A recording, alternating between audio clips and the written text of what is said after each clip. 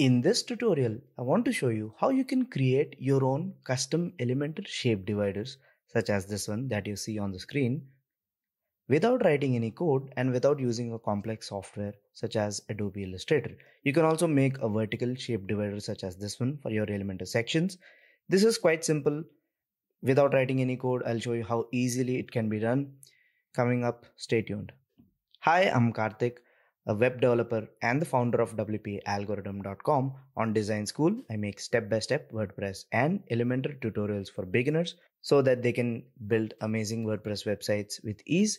If you're new here, consider subscribing. Let's get to the tutorial. Open up any page, post, or a template by clicking on Edit with Elementor.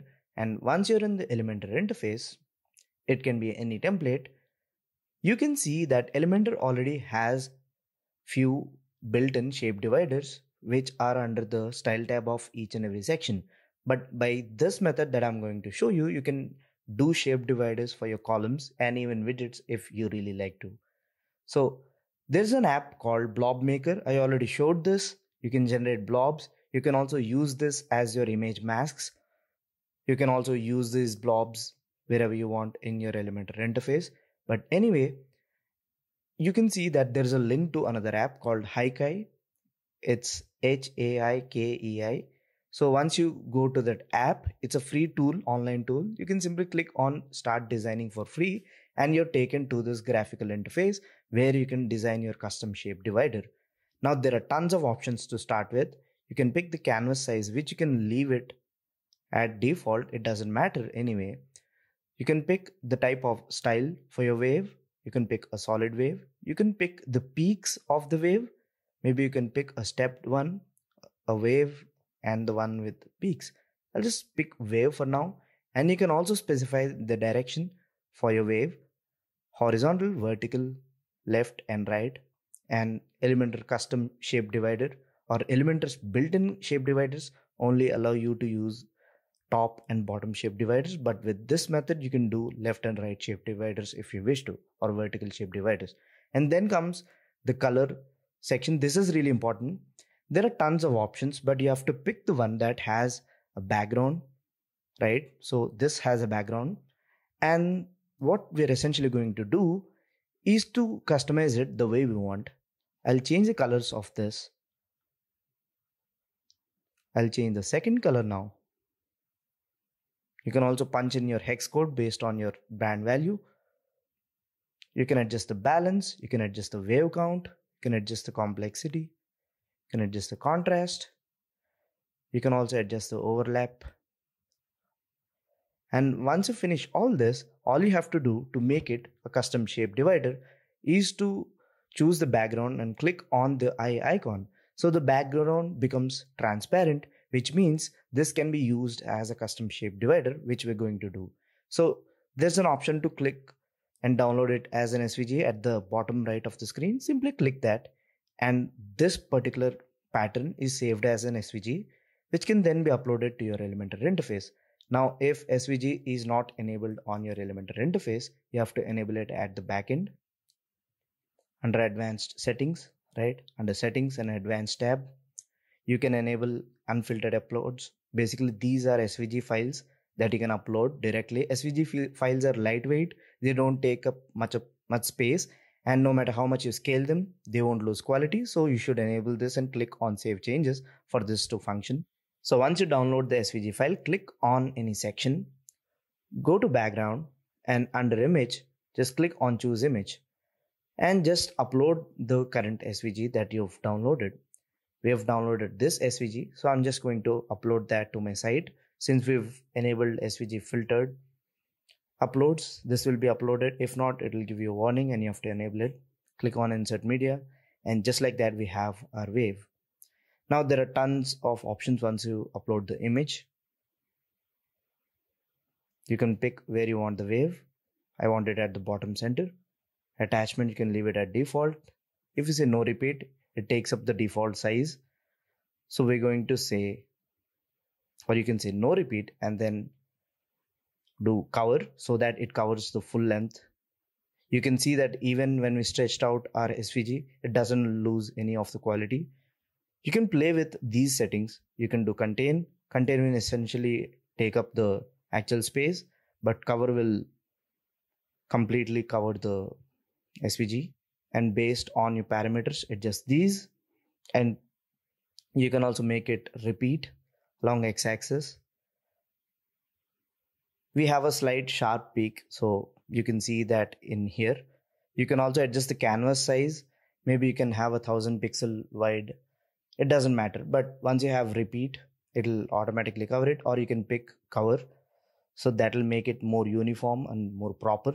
And just like that, we made our custom shape divider, which is really neat. And you can see how it looks on various devices. Click on responsive mode.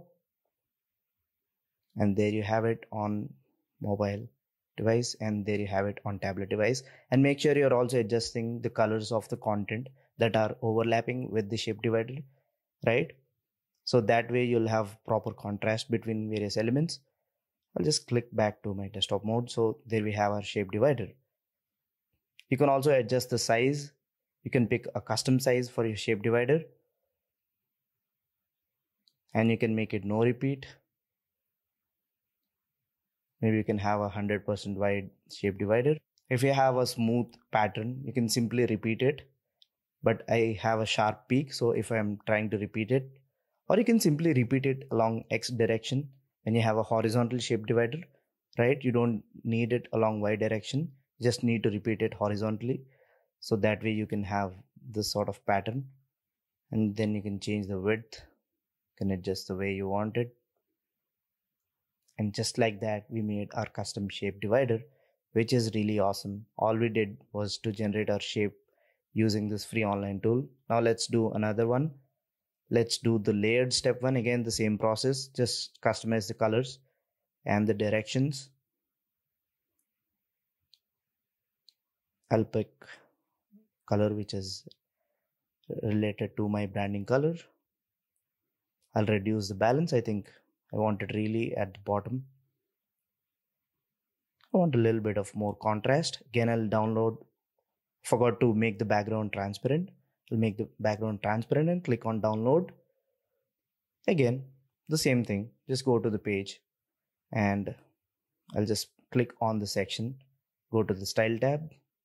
I need to upload the file that we generated, which is essentially an SVG file. It's this file. Just click on open.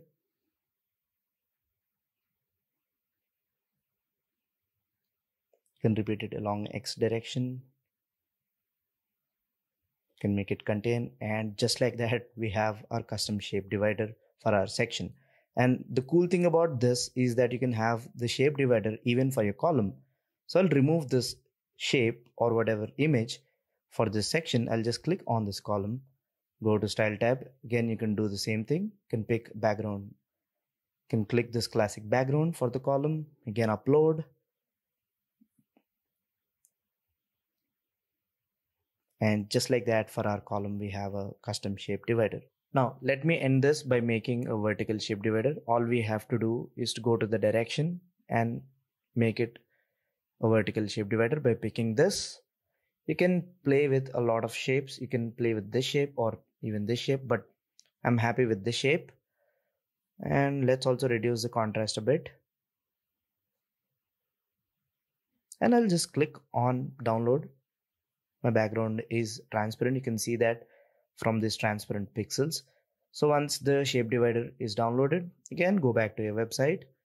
Maybe I just want it for this section. Again, background, image, upload the image. And it's this one. Open up, insert. And we have to adjust the background shape properly for vertical, because for horizontal shape dividers, you can do bottom, right? If you do center, you see it's not properly aligned. You have to do bottom center for this, or even bottom left or bottom right would do. Essentially, we are placing this image at the bottom so that it's acting as our shape divider. Now we'll do the same for the vertical shape divider. I'll just click on this position. It has to be onto the right. So maybe at center right. I'll remove the repeat or else I'll just repeat it along y direction so that the shape divider is spread across the y direction, right? And you can adjust the other stuff, but since we repeated it, I don't think you need to adjust all of this stuff, or maybe you can do custom width of the shape divider. So based on your personal preference, customize this image, and just like that you have a vertical shape divider for your section within no time. And this is just one of the many design tips. I have more like these coming up, and which one would you use and how would you use them? Let me know what you guys think in the comments down below. Also let me know if you want to see more design oriented tutorials such as this one. I'll catch you in the next tutorial. See ya.